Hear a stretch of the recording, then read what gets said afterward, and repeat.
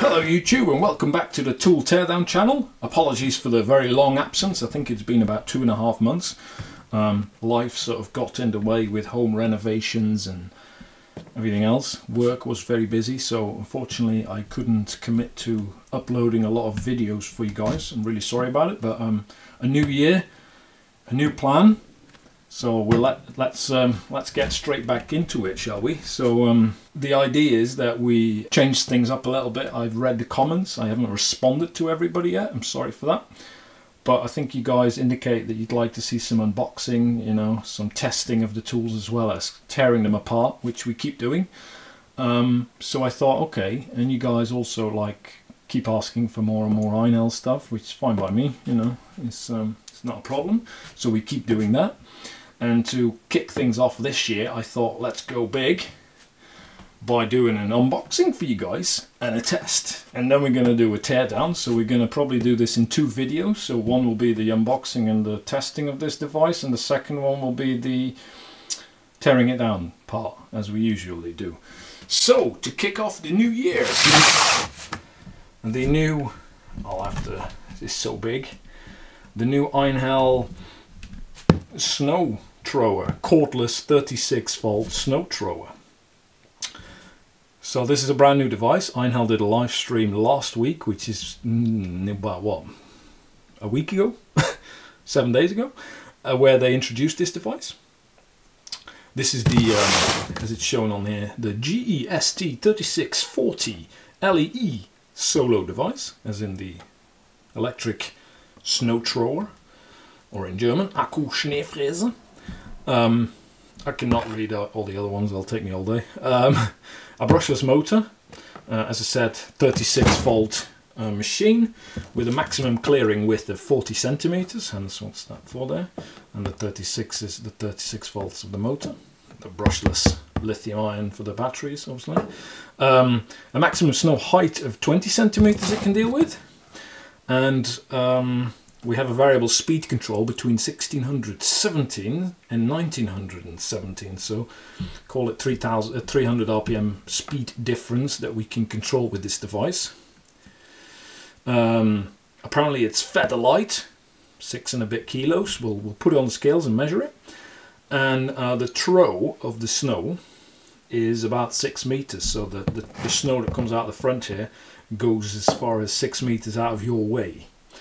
It's a solar device, so it doesn't come with a battery or the charger, so you literally just get the machine, and then you have to get yourself some batteries for it, if you haven't already, and a charger obviously to charge up the batteries, otherwise you won't be clearing a lot of snow obviously. So yeah, let's take it out of the box and have a look inside, shall we? So like I said, it's not been opened yet, it's brand new. I'm not an unboxer, it's not my main profession. I take bits to bits and then we have a look inside of them. As in we tear tool downs on a tool teardown channel, as per, you know, the things we do. But yeah, unboxing is not my main speciality. Not an expert at it yet. I need a bit more practice. Yeah, this is not going to work, is it? It's so big. Bloody hell. Why is it so big? So let's have a look, shall we? So yeah, there we are. That's what it looks like. Hold on, let's get the cap flap over that way. We have some light in the plastic wrappers.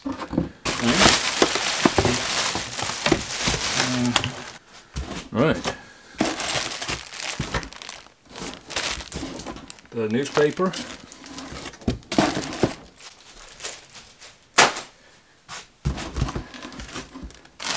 And then this is the actual device, I guess. Let's see if we can lift this out. There we go. And then all we have is a empty box. So what have we got? We have this, which is the main device bit. That, and these, which is the bit that you hold, the handle, hey, that's the word. So let's get the wrapper off it. I might be able to zoom in again now that massive box is out of the way. This is the business end of the device. Let's just move that out of the way a little bit. So we've got I think a handle to grab it if you want to carry it. So this is the plastic shovel that throws the snow around, the powering bit of the snow plow or the throw, whatever it is. It's basically these three blades that'll give you the option to throw it at an angle, either this angle, whoa,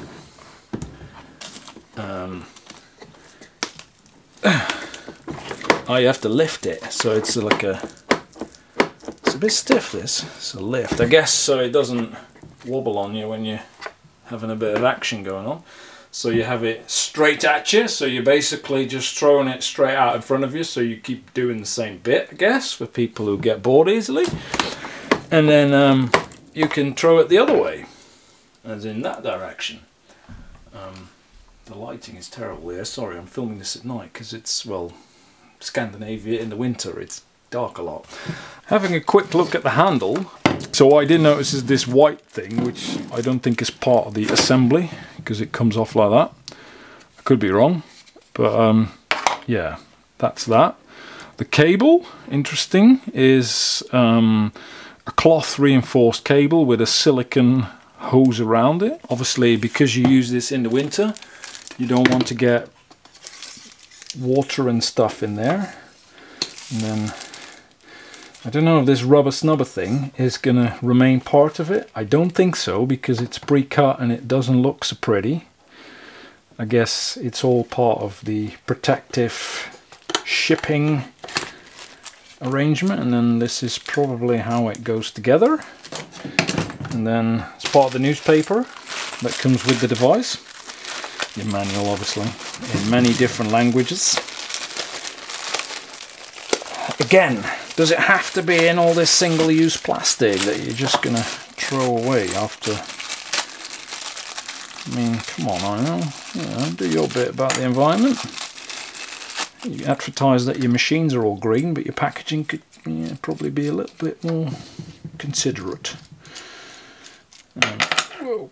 So yeah, little, let's see, there we go. Oh, hold on. I'm doing it wrong. The washer goes on the side where you put the red fixture. I don't know. Let me know, guys, if you like garden equipment as well as tools on the channel. I mean, at the end of the day, they are tools, just for the garden. But yeah, if you're not interested, then let me know as well. Then we won't bother you again with them. But yeah, I just thought it might be fun. And I saw an opportunity. It's a new device that not a lot of people have seen. I couldn't really find a lot of videos of it yet on the YouTubes. So I thought, well, add some value, obviously, not rather than everybody else says, oh, this is the new dinghy. Oh, I've tested it as well, like everybody else. Let you guys know, I don't know if you pick up on it, but you see the amount of scratches in the metal. You can see there, the paint's come off. So I'm having the treat here. They always say don't be the first to buy it, because it's still got all the there as well. I mean, bloody hell, not so sexy, eh? And I guess because there's a little plastic dinghy at the end there. Am I in the frame? So without having an opening there, this probably goes in like so. There's a little peg there. I'm wondering if that's for storage, so you can sort of take it apart. In there you have the two contacts that'll go into the contacts that are in the pipe. So there's four actually. Look at that. There's four contacts in there, which is the obviously the handle to control the whole machine. The power and the motors are in here, because you want the heavy stuff to be at the bottom, so you don't have to carry it. Push the button, as in so, and then it clicks in, and then it is quite tight actually. Yeah, and then to secure it properly, so the little screw I think is to hold in the electronic piece, but again we'll find out when we take it apart. Well, this is a nut and bolt. The other one had a washer with it. This one doesn't. The one that we just assembled here is a washer, and this one hasn't. Alright. So this one, the bolt fits into the hole there. It's got a little bolt hole, so that you don't need a spanner to screw it in place. I might want to reconsider this whole garden tool review / unboxing stuff, because it takes up a lot of space, this stuff, so big. Anyway, and then the it goes like that, I guess, hand tight. I probably should have for symmetrical. Oh wait, I think I've put the handle the wrong way out. Yeah, you're going to be finding this funny. Wait, hold on. Let's see if I can put this down. So basically the machine is facing the camera. So is the handle. So I think the handle needs to be on that side. So it needs to. So let's just do that bit. It's facing this way as well as the machine. I'll take some pretty shots outside, which I'll put in now.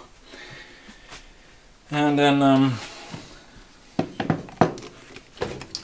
to adjust the handle to hold the other one, you've got a little red knob thing there as well, and you can then sort of twist it and adjust the height of it. You have a little bit of wiggle room here. So this will be the lowest, this will be the highest. Let's put it somewhere there for now. Right, so now obviously we want to make sure it's all working. So for that we open the cap flap.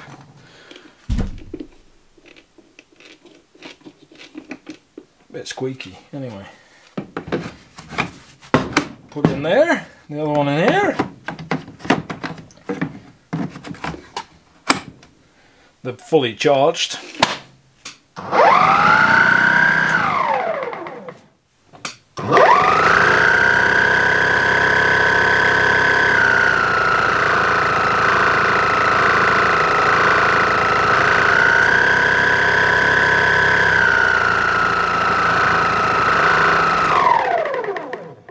So you obviously have your, I mean the tag is gonna, we'll remove that, but yeah, you got your safety switch, fingers, toes,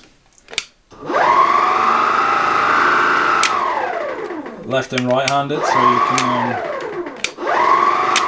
and then you got your speed control here, so from VMAX 6, where it's got like this positive detent, all the way down to 1, which is your lowest setting.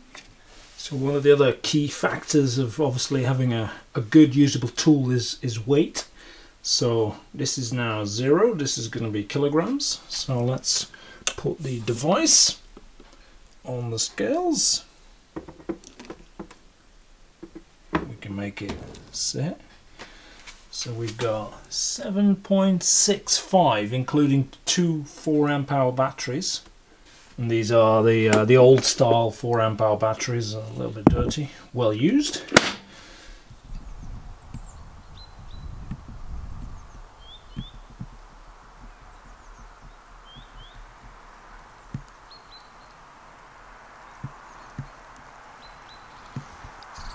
So this is the next day, and give this baby a test, see what she can really do. So let's have a look at how deep the snow is. So we've got pretty much precisely 25 centimeters of snow in the back garden here at the minute, which is 5 centimeters more than what the specification of the machine are saying that we can deal with.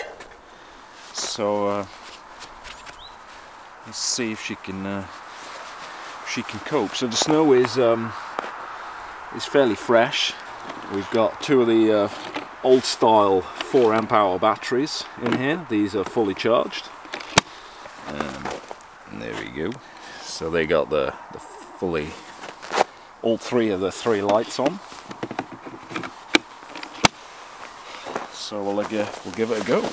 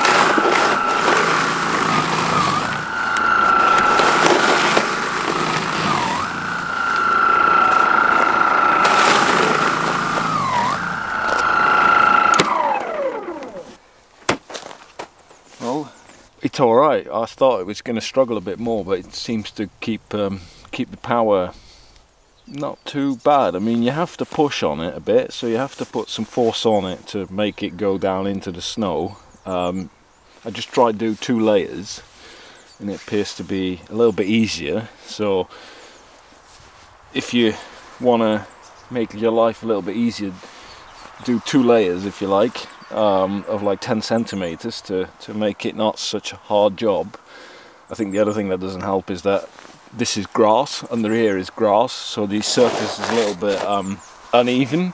It's frozen, so it's probably a little bit difficult than if you do this on paved surfaces. But so the snow build-up inside isn't too bad actually. I thought it was going to be a lot worse. I have this on straight exit, so we'll give it a go at an angle. All these passes were on setting 1 on the handle.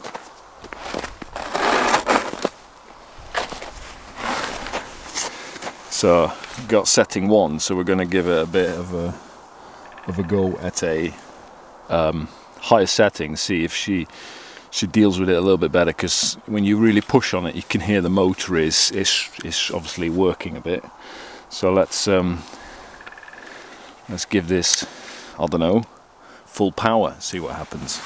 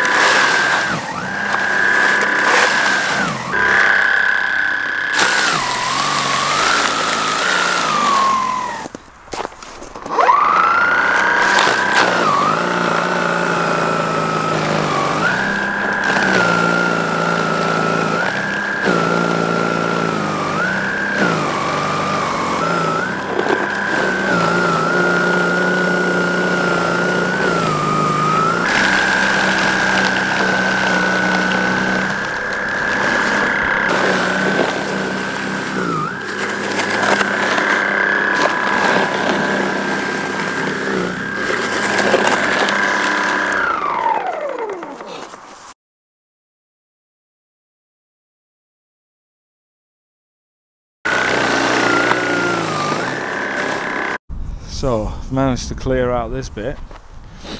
Went a bit deep there, but yeah, so basically nice little square. So that's where the tripod is, where the road is.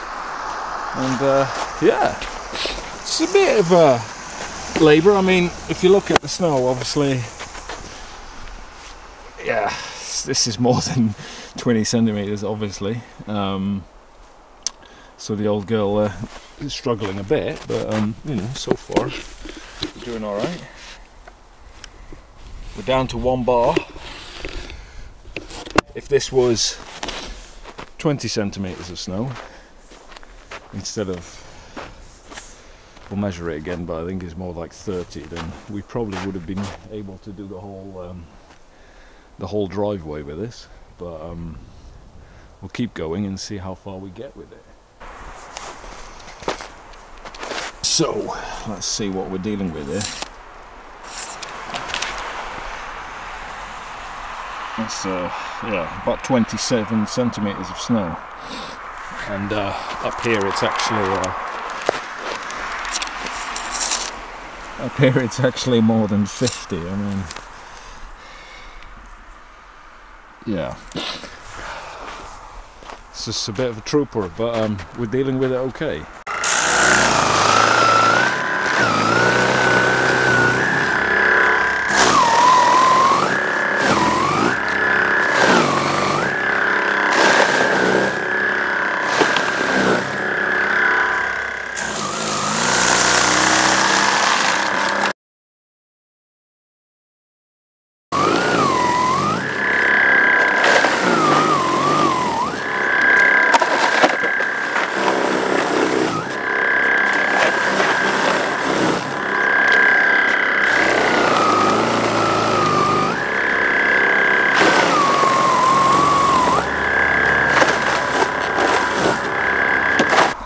So that's it, she's empty.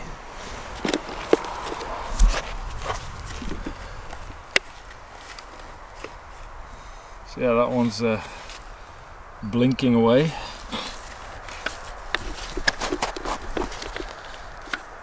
Oh, come on. Those buttons are a bit rubbish.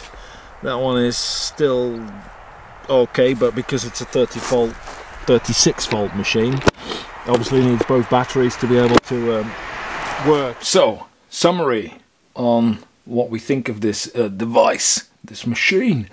As such, it's okay. It's a little heavy on the bottom side, on the business end of the device. Clogging up with the snow is not so much a problem. The directional switch, however, which obviously you pull up and then you can turn it one way into the center or onto the side, is in this way or the other way. It didn't want to go into one of two directions outside. I don't know if there was snow in there somewhere, but it wouldn't engage into the... it was okay in one direction, but not so much in the other, so that's another sort of... I don't know, but when I'm cleaning the driveway or the walkways around the house, you know, you want to, depending on which direction you take, you might want to switch this halfway through use, so I assume that you should be able to change this whilst you're using the device. Then obviously the variable speed control, which goes from 1 all the way to 6. And then you have in setting 6, you have the maximum power and the positive detent, which you can hear when you sort of click it in place. I've tried it on the lowest setting. You can hear the machine is struggling a little bit with the amount of snow. So yeah, what I'm basically trying to say is, it's nice that you have the option to adjust it, but you tend not to really use it. You just run it on full power all the time. So the handle as such is good. You tend to use this device obviously with snow outside the house. Typically that happens in the winter. I've not really seen snow on the ground at plus 20 degrees, so you tend to wear gloves, is what I'm saying. With that even, it's a good comfortable grip. The soft grip function here helps with that to an extent, I guess. It's comfortable, there's not a lot of vibrations in the handle, so that's good. The safety switch goes both ways, so both left and right-handed people can use it. You know, once you press it, you don't have to hold the safety switch, you just hold the handle and off you go. There's a good long grip on it, so if you tend to hold it up here or down here, that's fine, you know, up to personal preference. And then with the adjustment of the secondary handle, so we got the option there with this knob to lower it or raise it. Thing is, it's very difficult to adjust, but when you tighten it up side to side, it's still like very easy. So it's a bit unstable during use because you tend to just, you know, you push on this device, you're not pulling on it, you push it into the snow. So you want this to be solid, and when you hit a little bit of resistance in the snow because of a lump of ice or whatever not, this tends to go one way or the other. So yeah, it gives you a little bit less confidence into steering the device properly. So personally, I say I'd like to see this made out of the aluminium extrusion that they use on their bush mowers and stuff. It's oval, so it doesn't tend to then twist because the moulding stops it from happening. And the aluminium is screwed together, you know, in the shaft rather than this sort of fixture, which you can see. The bottom half of the shaft is still, and this is all wobbling, like, so, you know, you push on this and every time you push this thing flexes, so doesn't inspire confidence as such. This shaft bit would be my biggest criticism of the device. The battery compartment, you know, is good to use. There is no water that gets in. I mean, yes, I did check during runtime to see what battery life would be as a part of the test. This is not probably normally something that you do. You stick your batteries in it, you keep going until you either finish with the job or the batteries die on you, and then you swap them out. So there's normally no water getting in there, but obviously when you keep opening it up and close it up, then obviously, yeah, snow can get in there, it melts, and then can cause obviously issues. The compartment is deep, however, so the water can't really reach the batteries. There's a gap between the bottom of the battery and the actual bottom of that compartment, so the water will be lower than the battery. The handle to grab it with, I've not really used it. I guess it's more a thing of carrying it into the garden or onto your driveway from the shed. But yeah, I don't know. I just tend to hold it on the handle down the bottom. It feels more natural. Plus the device is balanced, especially with the batteries in it. When you carry it here, all the weight is on that side, and with this long stick as well, it tends to just tilt over, so it's very uncomfortable holding it, so you end up having to carry it with two hands, whereas if you grab it here, you can just lift it one-handed. Then the only other thing that I did notice, now I don't know how much of a problem this is going to be where you live, from wherever you watch this, but up in Scandinavia it's very normal that in the winter they not use salt to grit the roads with, but they actually use grit, as in little stones, little sharp stones, because at -15 or -20 salt doesn't really do anything. It can't melt the amount of snow and ice, so it's pointless using such an expensive material to clean your roads with if it doesn't work. So that's why they use little stones. The only problem is that they get jammed in between the wheels, so that the rotating part and the static part of the machine, as you can see here, there was some stones that got trapped in there and chafed the edge quite a bit. Snow build-up was alright. It was here and here, but nothing major. So you could just use this until you finish with cleaning up the driveway or your walkways or whatever, and that was it. No problems there.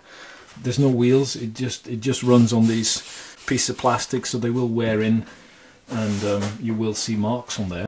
So yeah, all in all, for €200, it's okay. This device gets used once, twice a year on a snowy morning, on a weekend day or whatever. Hey, to get out and about, and do some stuff, have a chat with the neighbours. It's okay for that. For people who live in an area like where I live, where you expect to have snow on the ground 4 months out of the year, and you know it can get up to a metre on a good year, this is a little bit underdefined, underspecified for that sort of need. Yeah, this is a little bit out of its comfort zone here, but I thought I'll give it a proper test for you guys. For those of you who want to obviously know how this performs, what it can do. It's a lot easier than having to shovel it by hand, believe me. So for that, I'll give it a thumbs up. There is some improvement points. The major concern I have with this device is the floppy handle. I mean, honestly, that's just almost a design flaw, I think. I mean, I guess they made it for packaging reasons, transportability perhaps, but in all honesty, how many people are going to carry this in the back of their car around to go to neighbours' houses and clean their driveways? I don't know. Having a one-piece handle to use it would have been a lot more sturdier and a lot more easier and a lot more convenient. Thank you very much for watching. I hope you enjoy this content. If you do, let me know in the comments. If you want to see more of this unboxing and testing stuff as well, let me know. If you say don't bother, there's plenty of other people doing it already. We're just sticking to the fact of opening the tools and see what's inside, how good they are, what's hidden underneath the bonnet, you know.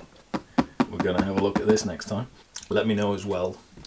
For now, stay safe, keep well, be nice to each other. You know, we obviously know what's going on in the Ukraine at the minute. Sad situation. So yeah, we try to avoid that. You know, we just have fun in our sheds playing with tools.